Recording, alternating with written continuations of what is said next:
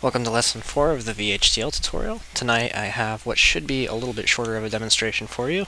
Basically, we're going to be talking about how to use components within VHDL and how to use your VHDL designs inside of other ones. So, let's get started here. Now what I've created here is an AND gate. It's a really simple AND gate, kind of based off of what we did in the very first one. So you can see here that there's an A, B in, and then it has a C output. And all it does down here in the behavior is say C is equal to A and B. And then again here, I've made the exact same thing except as an OR gate. So instead of an AND, right here we have C is A or B. This is well and good and all, but how do we connect these up or use them in any way, shape, or form other than just plopping them down on the schematic capture? Well, we can start using components. So let's make some components here. We're going to start out just like we always do. So I'm going to start library IEEE, and we're going to use standard logic. So IEEE.standardLogic 1164, all for everything. And we're going to start by making our entity. So we're going to call him SuperGate, because he is a gate of gates, champion and master of the universe. Alright, let's give him a port. So we're going to have an inline. I just wanted to have a larger than normal in vector so that we can play around with it a little bit. So we're going to give him a standard logic vector. And it's going to be 3 bits wide, so 2 down to 0. And we're also going to give him an outline. So this is just going to be the result of our function. We will end the SuperGate. Alright, and once again we'll start with an architecture. And I'm going to call this one structural. The word actually doesn't matter as long as you end it at the very bottom, but when I build a structural model, which is what this is technically called, I like to name it structural. Algorithmic and behavior are two different other models that we use. So behavioral model is what you guys were seeing in the past. It's more akin to programming, and structural is more like taking components and plopping them down. So it's a semantics game. You can play it if you want to, otherwise it is no big deal whatsoever.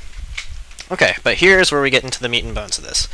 So now I have those two components, and they're over here. So you have the AND2 VHD and the OR2 VHD. You have to make sure that these are included in this file drop-down list here. So if, for instance, you had them already compiled, you could go to File, and you should be able to go to Add Files to it for those of us.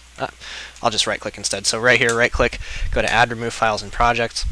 And then right here is where you would navigate to it. So you would click on this guy, you'd say open, and then you would click add up here at the top, and it would add him down here in this little list.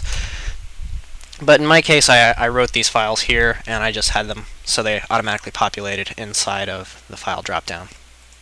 So with those in mind, we can now create components, and we do that with the component keyword. So I say component, and 2 has to be the exact same name as what's up there.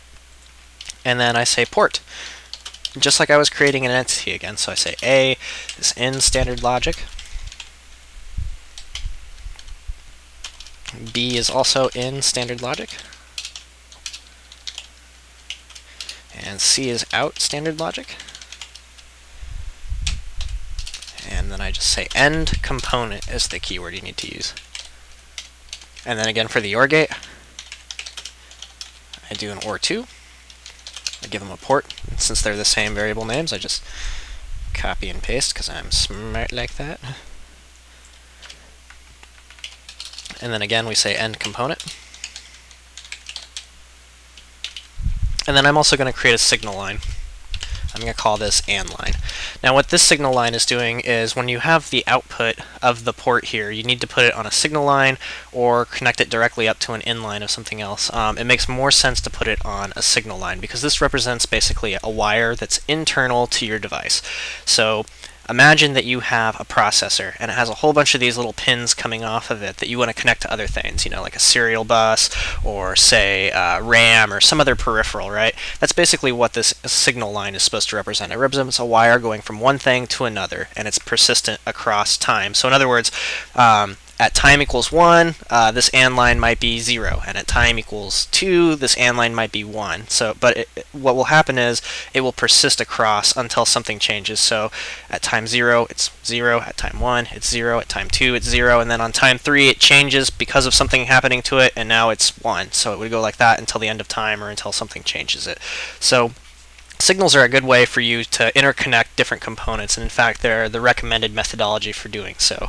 Unless you have really good reason for not doing so, I recommend just sticking to signals between components. You can just have the outline go straight to the inline here. That can get a little bit messy at times, so I don't recommend that. Signals are the way to go. So once again, he's just a standard logic. And now we're still inside the architecture, and we're actually going to begin. And this is where, like before, we would start doing our logic. But right here, I'm going to instantiate a component. So I'm going to call this one my and. I put a colon there, and I say he is an and too, just like we would create a standard logic vector there, or a signal, or something else. You're just saying exactly what he is right there. But we also need to do something a little bit more now. We need to give him a port map. So we say port map. And now this is where we can connect up what we want to connect up. So I want to connect what's coming in off of my line onto the inputs of the gates. So I'm going to take the bottom input, which is going to be inline, which is up here. And it's going to be inline 0, so that's going to this portion of the AND gate. And I'm going to take the second inline. And now that's going to our B input on the gate. And then I am going to take the AND line for the output. So AND line is now is connected up to C here, which is our output from the AND gate. Okay. And we can do the same thing for my OR. So I'm going to create my OR gate. So that's an OR 2. And then I'm also going to give him a port map. And we'll do the same thing. So he will have inline 2 going to him, and he's also going to have the result of our AND gate coming out to him. So we're going to give him AND line. So that gate is now going to this input right here, and then we're also going to connect him straight up to O, which is our output. So he's connected straight to the out pin of this super gate that we have here. Okay, so then we say end structural, or whatever you've called him, and we're done. The end. And if all goes well, hopefully it will compile. So we will compile him, and I will save my changes. And in fact, call him Supergate. So he's not going to let me do that because I have this one already in him. So I'm going to kick him out and compile. So we have compiled. So let's make a cool symbol file for our neat new guy. Make a new block diagram. Oops. Having a little bit of trouble tonight. Alright, and now we will look into our project, and look at that. We can just plop down our supergate right there. And now we can use it just as if it was one component, as if it was a black box. So creating new components from ones that you already have is really a simple process. It's just a matter of making what you have at the simpler level, and then wiring them up inside the structural diagram here. So this can be used to combine components that you've already made so that you don't have to reinvent the wheel or end up with gigantic VHDL files that are super massive. So I hope this lesson's been a little helpful for you tonight, and next week I'm going to try something a little different, hopefully a little Q&A. So if you guys have any questions, be sure to think of them, send them to me, and I'll try to make next lesson all about Q&A. So again, feel free to send me any of the questions that you have, and I'll make a lesson out of it. That includes this topic here, or just anything that you want to talk about relating to VHDL. Be happy to answer, or try to answer as best as I can. Thanks for watching, guys.